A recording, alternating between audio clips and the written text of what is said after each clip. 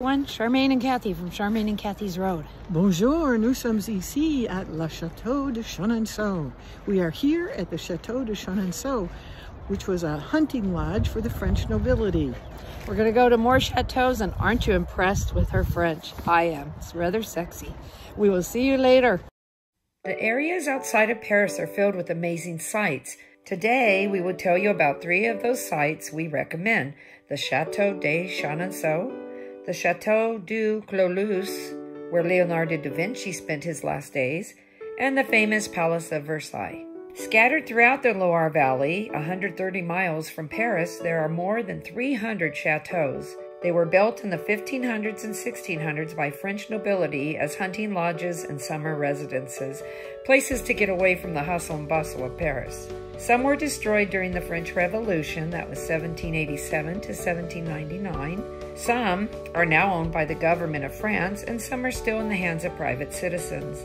It's a very tough choice to pick the chateau or chateaux you want to visit. We wanted to see a chateau that was famous and furnished, so we chose Chenonceau. Next to Versailles, Chenonceau is the most visited chateau in France. Chenonceau was built over the Cher River on the foundations of an old mill between 1514 and 1522. Over the centuries, the chateau has had a long list of owners, from queens to king's mistresses to French royalty to a Cuban millionaire. In 1913, Henri Meunier acquired the chateau, and his family still owns it. They were famous French chocolateurs. Today, when you tour Chenonceau, you'll find it filled with beautiful period furniture, elaborate tapestries, and stunning works of art. Admission is €15.50. That's about $17 a person. There are beautiful formal gardens. There's a tiny cafe on the grounds where we shared a lunch of vegetable soup with baguettes, coffee, and small slices of lemon cake.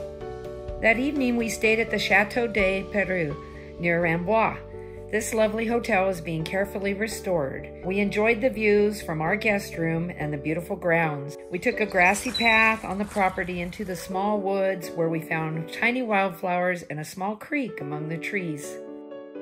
The next day in Amboise, we stopped back at L'Horloge Bakery for breakfast. Excuse my French. We had picked up some snacks for our hotel room there the night before. We liked it so much, we went back for coffee, shared a cheese panini, and bought a pain du chocolat for me and a flaky apple tart for Kathy.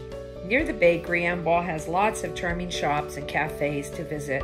We next toured Clos Luce, the home of Leonardo da Vinci from 1516 until his death in 1519. Admission was €18. It's about $20 each. At the invitation of the French King Francis I, Da Vinci arrived from Italy in 1516, bringing with him the Mona Lisa, other paintings, and all his manuscripts. We walked through Da Vinci's bedroom, his dining room, his studio, interactive exhibits, and rooms filled with designs and models of his inventions. You know, we think of Da Vinci as an artist, but he was also a tremendously ingenious inventor, a botanist, an engineer, a scientist, and an architect, a multifaceted genius. It's absolutely fascinating to realize that many of Da Vinci's inventions, which he designed in the early 1500s, were not produced until centuries later. Clos Luce is located in Da Vinci Park and has beautiful grounds that you can wander around, with gardens, a meandering stream, and small bridges. On our way to Versailles, we stayed overnight in Chartres so that we could see its famous cathedral. We arrived just before closing, so we quietly walked around while they were having Mass. It's a beautiful church with gorgeous stained glass windows and long walls of intricately carved sculptures.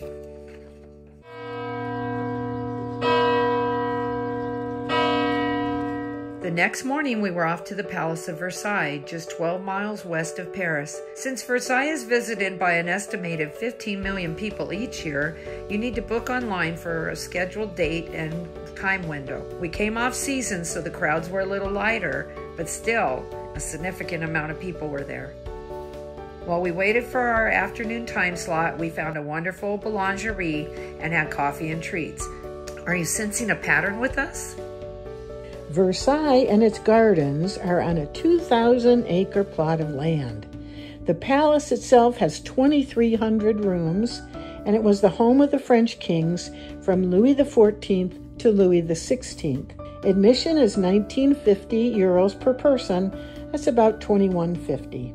The estate was first established by Louis XIII as a hunting retreat back in the 1600s. During the French Revolution, Louis XVI was publicly executed by guillotine in January of 1793.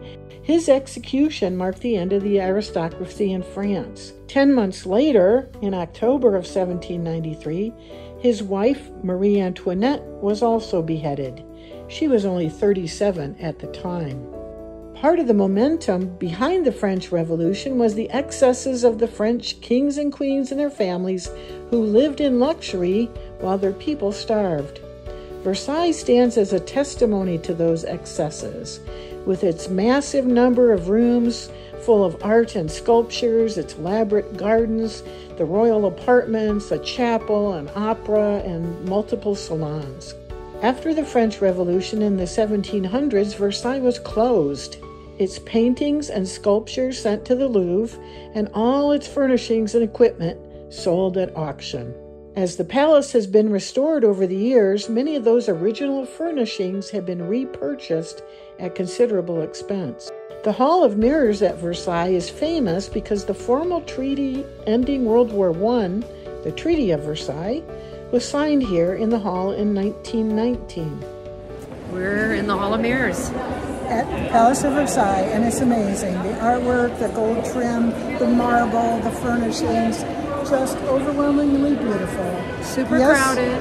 Pièce de résistance. It is, and it's crowded, but and I don't like a lot of crowds, but this palace is amazing. Between 1925 and 1928, American philanthropist and multimillionaire John D. Rockefeller became intrigued by Versailles. He gave them $2.2 million, the equivalent of about $30 million today, to restore and refurbish the palace. Various construction projects through the centuries have continually helped to restore the palace, and it became a UNESCO World Heritage Site in 1979. The gardens at Versailles are a magnificent example of the French formal garden style. We visited on the last day of March, and it was too cold and windy. So windy that we couldn't use this video clip. Nothing was blooming anyway. But when the equestrian competition for the Summer Olympics in 2024 is hosted here, we know those gardens will be beautiful. So we really appreciate if you press like and subscribe to our channel. Also, you can follow us on CharmaineandKathy'sRoad.com or Instagram and Facebook. Again, thanks for watching.